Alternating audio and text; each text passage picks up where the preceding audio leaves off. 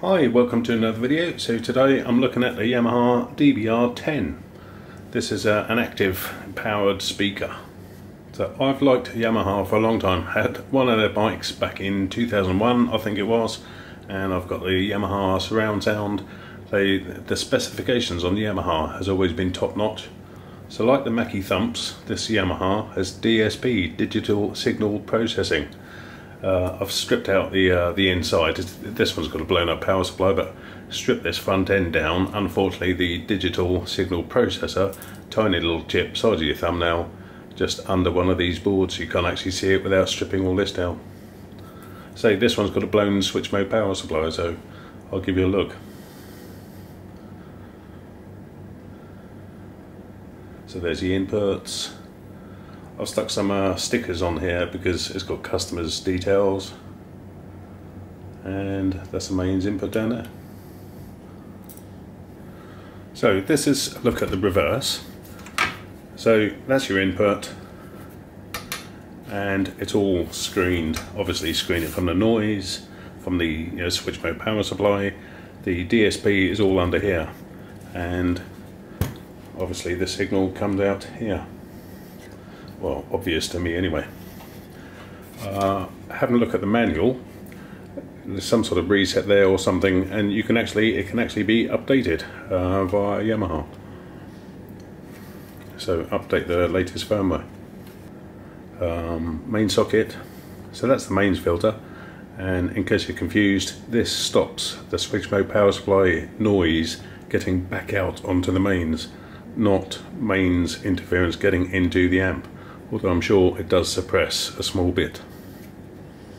These are called common mode chokes. A couple of capacitors there, one over there. So I unscrewed this plate hoping to get a look at that DSP, but as I say, I took this cover off and you couldn't see the chip anyway. So here's the heatsink, and the proper Yamaha engineering. Look at that, locating lugs. Lock it down, a few screws, job done. And none of that heatsink compound. You got these. It feels like jelly actually. This heatsink material that sits on there. So here's the board, and the transistors sit underneath. But I haven't soldered them on yet. Here's two for the switch mode power supply. So that's all the switch mode power supply, and you can see that line there, so that presumably means that's the hot side. This is obviously a lower voltage.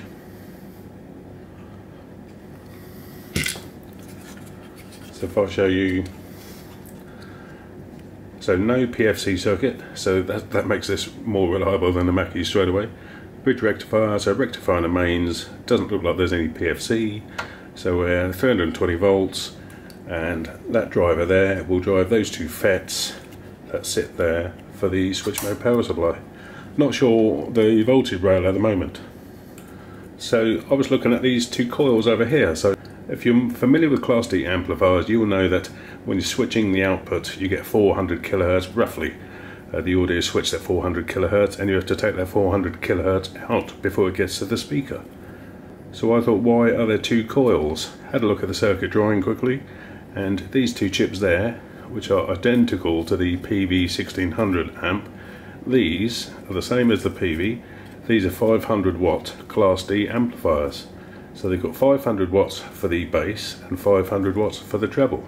That might be inverted, might be back to front. I think that's the treble, and this looks like a heavier grade wire for the bass, but I could be wrong. So they're the drivers for the amplifiers for the bass and treble. Then turn the board over. So you've got two FETs.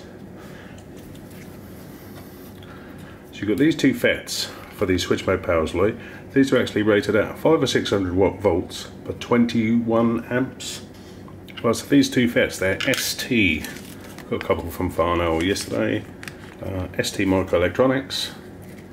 500 volt, but looking at 21 amp. So these are pretty reliable, 21 amps. But these are blown up. But what surprises me is the main fuse, which is on this board down here. I think someone must have changed it because the two original FETs were short circuit. I'll show you in a minute. And none of the drivers, I'm not sure if this driver is working, but the resistors and diodes on the drive input to those FETs, none of them are blown up. So I'm hoping it's just those FETs. And if they're short circuit, something must have given. So I'm assuming the customer has already changed this fuse. Yeah, so back to the bass and treble, 500 watts apiece, class D, and they're the FETs for the bass and treble, or vice versa. And these are 15 volt regulators. I think I saw a 7815, 7815, 7915, so that's negative 15, and another 7815. So presumably they're driving different circuits that have got to be isolated from one another, or the circuits need more than 1 amp or 1.5 amps. So these are regulators, these are rectifiers. I don't know the supply rail voltage yet, but when I test it I'll have a measure. So say bass, treble, 4 regulators, rectifiers, and that's it. So tidy circuit, I like it. In case you're looking at one of these, those ribbon cables from the input, you just lift these tags up, lift the ends up, and gently slide the cables back in, and then push them down to lock them. Nice piece of engineering. Right, so here's the old transistors I cut out. The markings on them are just a 28NM50. So as I say, 500 volt, 21 amp. These might be better than the existing Mackie ones. Right, so what I did, cut the legs off and then heated each pin and then pulled out the legs so as not to damage the track. But if I show you, got this on diode test. One on there, one on there.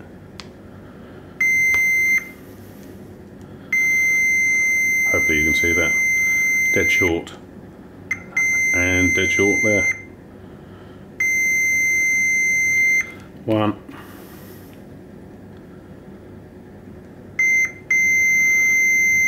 And 2. Dead short. I think these are a couple of pound each. Right, so what I'll now do, fit these new FETs and cross my fingers. I'll put it all back together, cross my fingers, hope nothing else explodes, and hope it just turns on and works. More in a minute. Right, so I've screwed the board back down, put the ribbon cables in over here, and then soldered these transistors, so those FET transistors. You can see the flux. I'm not going to take the flux off because it will start washing all this pen mark the ink. So all that's left to do, is what I forgot to show you, is this case. This case sits over the top of that. There's a little plug, sits onto the board, and that plug plugs into the cabinet which connects the tweeter and woofer. And there's a fan as well. Nice engineering, solid construction. Yamaha at its finest. That's it, the other way.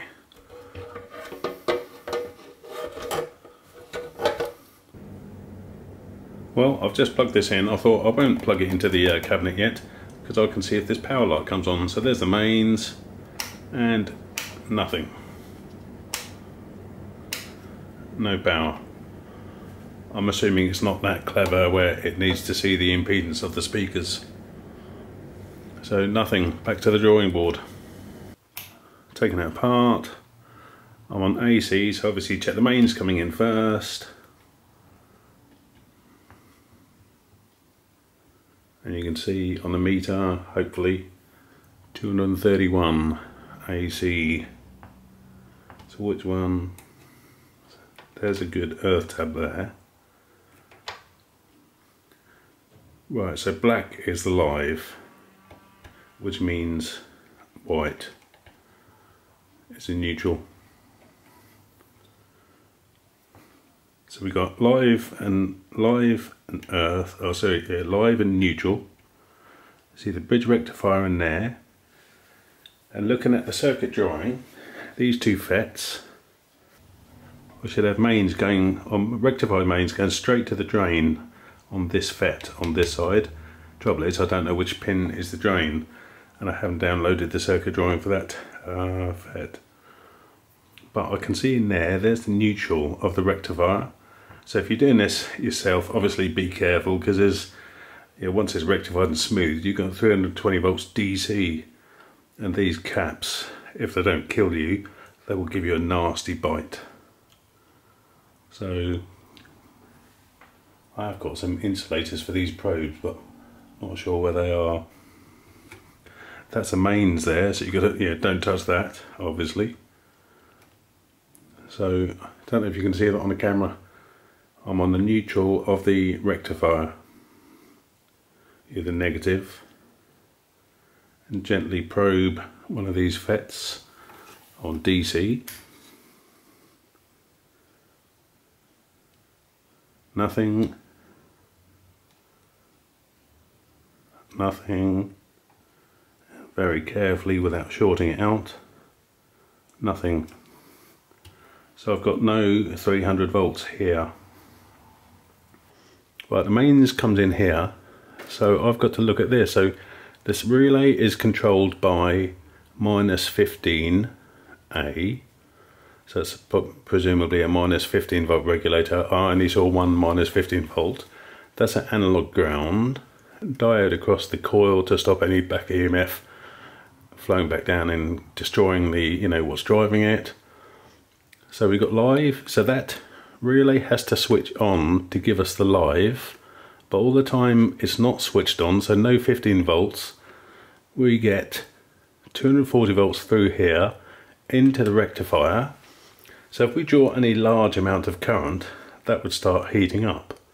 But just to get the switch mode power supply going, we should be able to see 240 volts here on this rectifier.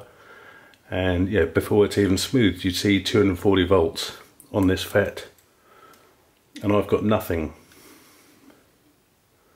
So I'm wondering, I hope not, because I've just put it back together and I haven't got one.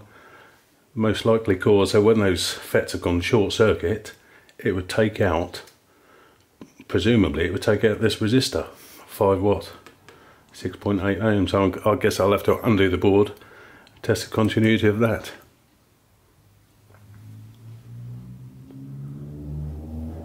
Yeah, I can't get to the rectifier to test the AC here, so I'll pull the board apart and check this. And here is that 5 watt resistor, probably a flame-proof one, and that's the relay. And I don't hear this clicking.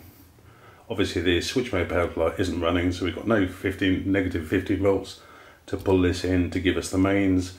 But without this coming in, we should still see voltage, across there, and should see, roughly mains voltage on these FETs. So that's most likely suspect at the moment. Right, so 2 minutes later, I've just taken that board off. There's that resistor. Obviously there was some silicone holding it steady, but if I bring the light over, look at that, someone's been at that.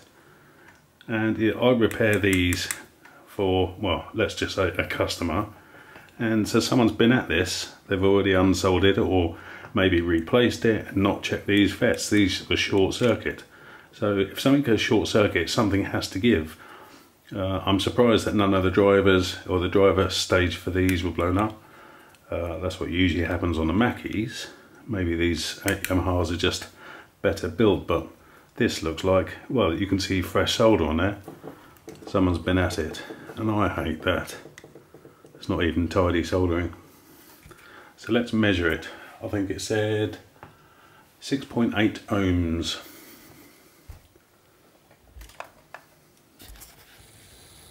So if I zoom out so you can see the meter. So the first time testing this resistor. Right, the meter's in shot. So resistance. We're looking for 6.8 ohms. Look at that.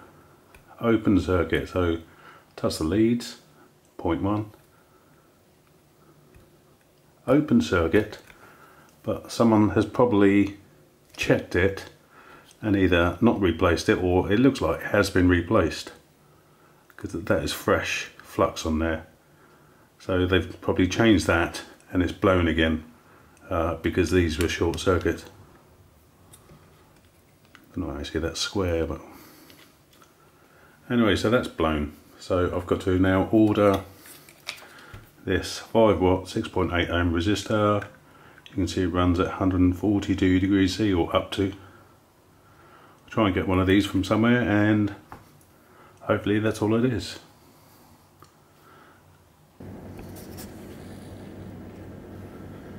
Right, so more information on this resistor. What I didn't see on the main circuit, let me just show you there. So you've got capacitors, these coils, common mode chokes. I think these are possibly transient suppressors. Anyway, these are to suppress noise on the mains, stop it coming back out of the amplifier. But there's no inrush suppressor. So let me show you what that is.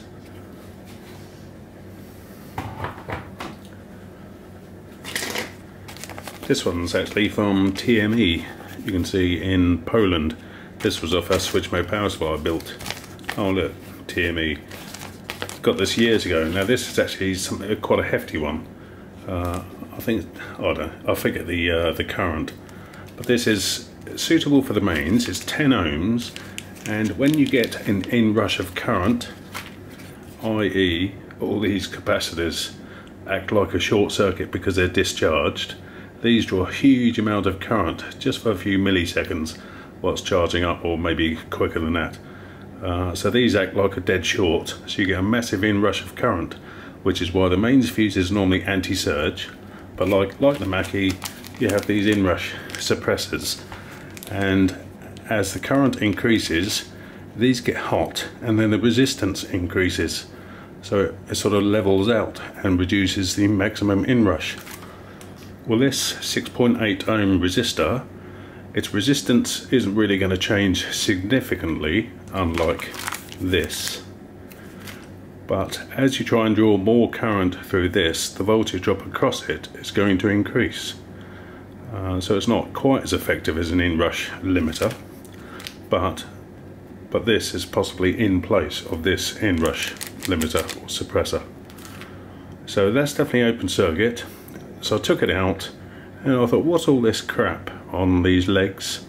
And you can see here, don't know how good this camera is going to focus, there is some through plating there. It's just, oh, you saw it was already a mess. So someone's taken it out, they haven't had sufficient heat on here and let the heat travel through the board. They've just got it semi-hot, pulled it out, and to my horror, it looks like they've been at it on this side because there's flux on this side. I'm not sure if this camera will pick anything up at all, but there is also a broken track on the top. So I don't know if that's live or, yeah, so that will be the live. So the live isn't going to come down to this relay anyway, because the through plating is broken. So once you solder the resistor on this side, nothing is going to come up to this track. So it's been buggered before I even start. You can see a little through plating top has gone from this pin, but there's no tracks on this side, so it doesn't matter, but there is a track here. I'm not sure if the camera will focus.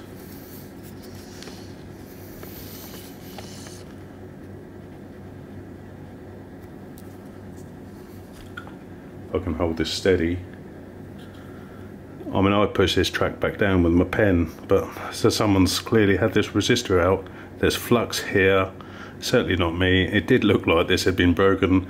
You saw the solder for yourself. Looked like someone had been at this. Whether this is a replacement or they took it out to test it. But anyway, it's buggered. So when whatever I fit here, if I can't get one of these, I'll just fit one of these and it will do the same job. I have got some 5 watt resistors, but not down at sort of 4, 5, 6 ohms. Anyway, more later. Right, so I've replaced that open circuit resistor, 5 watt, 6.8 ohms, with this 10 ohm inrush limiter. I've scratched off some of the solder resist and just used some hookup wire, bent that around a component leg and laid it flat and soldered it.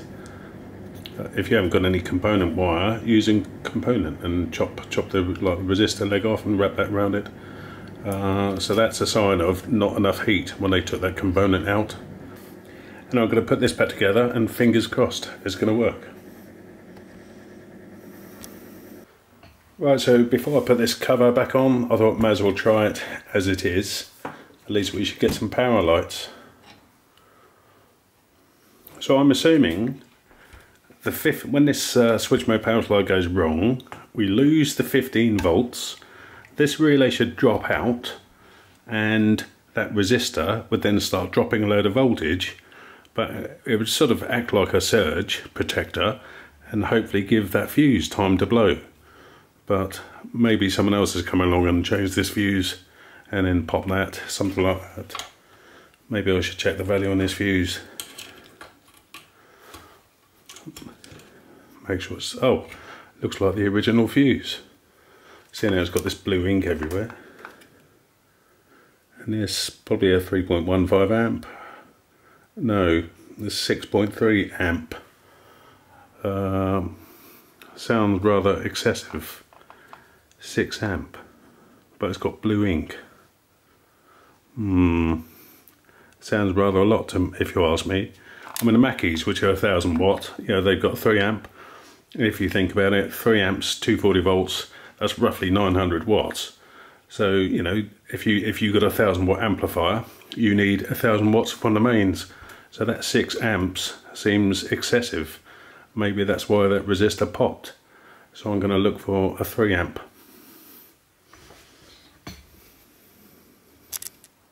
Well, I found a couple of fuses, so if it's going to go bang, it's going to go bang with a 3 amp.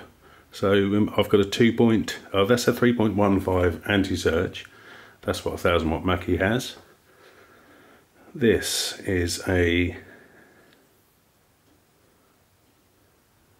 2.5 amp. So I'm going to put this one in. I think it's a quick blow. But you know, 1000 watts when driven at full volume. But we're not going to be really drawing any current. Or not much current. Maybe an amp to start up.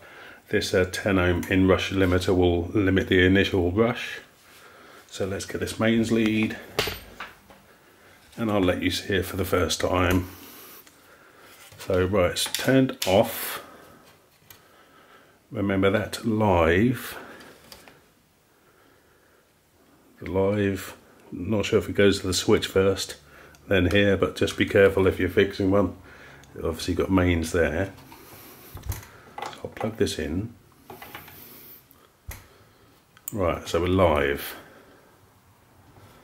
And I'll let you watch this fuse. Oh, you might have even seen it bend, and I just heard that relay click. And what have we got? Got power, signal, that's not good. What is that, just a light? No signal. So D, contour, and power. Looks like it was good. Let me turn it off. Maybe you heard that relay click. Right, so that is with a 2.5 amp fuse. But let me give you a closer look. 2.5 amp is not anti-surge.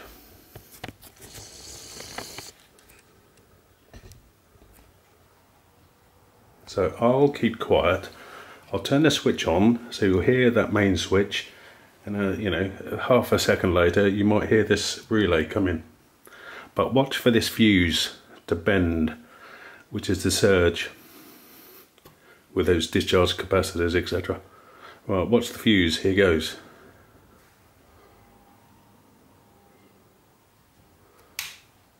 No, it didn't bend that time because the capacitors are already charged up, haven't fully discharged. But you might have heard the relay come in, so.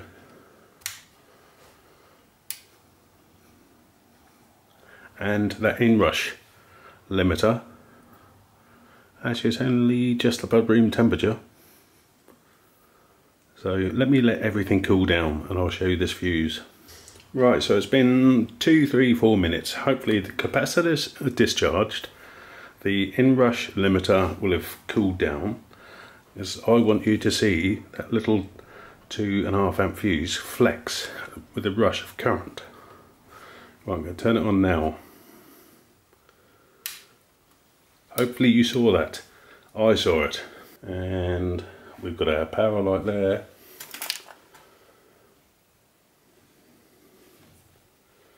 Right, so let me leave this on. Right, so that inrush limiter is going to get at its hottest with the greatest rush of current, which is when you first turn it on. So if I touch that now, bearing in mind there's now 320 odd volts around the circuit, that limiter, it's hardly warm. So I think that will do a better job than that resistor. I'll just straighten up this capacitor.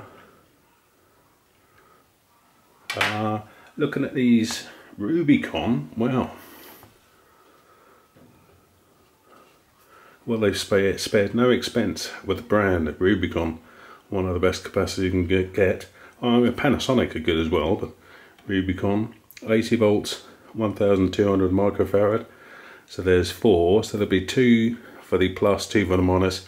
So it'll be probably plus minus 75 volts, same as the Mackie.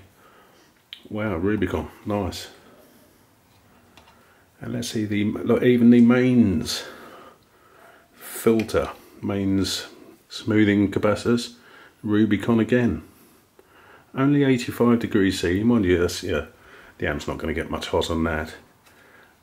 Don't forget there's mains here, so I'm trying to avoid touching them. Yeah, so Rubicon, these become expensive with high volts, so they'll be 400 or 450 volt. Oh, it's looking like 1000 microfarad. Can't really see. So they're 85 degrees C. These are probably 75, 85. As you'll see, an 85 in here. So it's all 85 degree caps. I think these brown ones might be 105. Next to that transformer. Maybe not. Actually, yeah, that's 105. So why pick 105 there? Yep, these are 85. Yamaha obviously know what they're doing. I've got no doubt the Yamaha engineer or whoever built this designed it for them. They're a better engineer than I am. I'm not into PCB design, just repair. But yeah, I would have had a second thought about putting a resistor there. And that fuse looked original. 6 amps, too much for a 1000 watt amp. If something's going to go wrong, it's going to, destroy more components before that fuse blows. So I'm going to put this cover back on. That looks awfully like the Mackie plug, the speaker plug. But as I said, yeah, that plugs down onto the board, into that plug there. I'm not sure what these, I don't know if these take out noise or something. Look like, I don't know if they're, yeah, that's a mini coil down the back there. Coils there. That fan, once you screwed it down, that plugs in through there, which is just over on the corner of the board here. Clever design, I like it.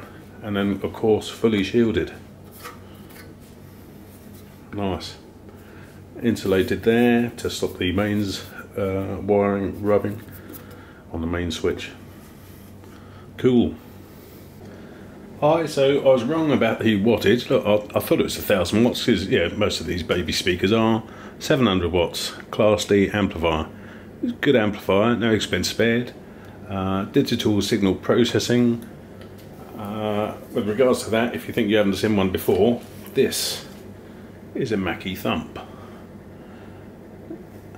This, I think it's got a bigger driver, but this contour and everything, so high, medium and low volume, that is done with a digital signal processor. The top's missing.